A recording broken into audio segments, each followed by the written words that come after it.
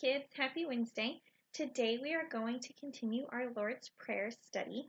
So let's say what we've learned so far. It says, Our Father, who art in heaven, hallowed be thy name. Thy kingdom come, thy will be done, on earth as it is in heaven. Give us this day our daily bread, and forgive us our trespasses. So that is where we are going to talk today. When Jesus taught his disciples to pray, the next thing that he told them was, forgive us our trespasses, right? So trespasses are the bad things, right? The sin, the wrong, okay? So let's think about it.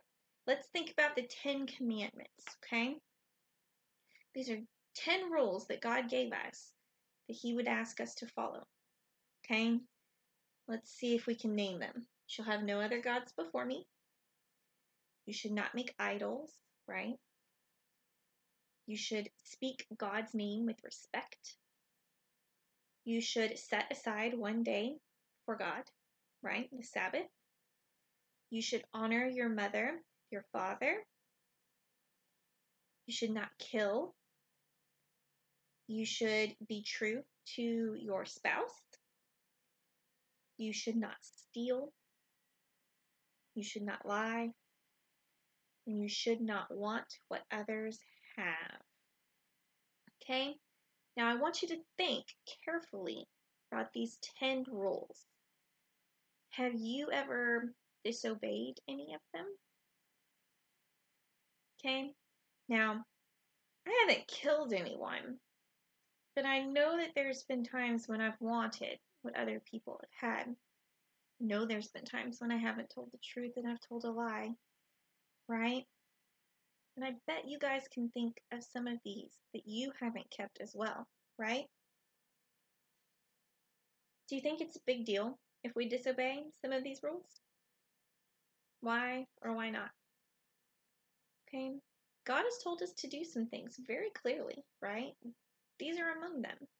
Loving God is another. Loving our neighbor is another. These are things that, as his followers, as human beings, we're supposed to do. What do you think happens when you disobey God? What do you think God does when we break these rules? Okay, when we break God's rules, that's called sin.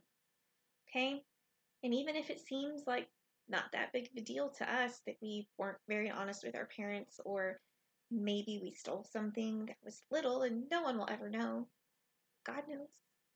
God sees that, right? God is perfect, right? And he can't be around that sin. He wants to be with us. He loves us. But sin is not something that God wants for us. Okay? When we sin, it messes up our relationship with God. Right? When we break God's laws, it messes that up. Right? And just like it can be hard to talk to a friend when you know you've done something that you shouldn't have done that was going to hurt them, it can be hard to be close to God for the same reasons when you know that you've done things that you're not supposed to do. But you know what? God forgives us. We don't have to be separated from God. We don't have to be alienated from God. We ask God for forgiveness. And God sent Jesus to show us that we can have that forgiveness. Right? John 3:16 says, God so loved the world that he gave his only Son, that everyone who believes in him won't perish, won't be separated from God, but will have eternal life. And verse 17 says, God did not send his Son into the world to judge the world, but that the world might be saved through him. So these verses tell us that Jesus is God's Son, right? And that everyone who believes in Jesus won't be separated from God, but will always live with God close, right? We'll always have God close. Those sins, those bad things that we all do, right? They don't have to keep us separated from God.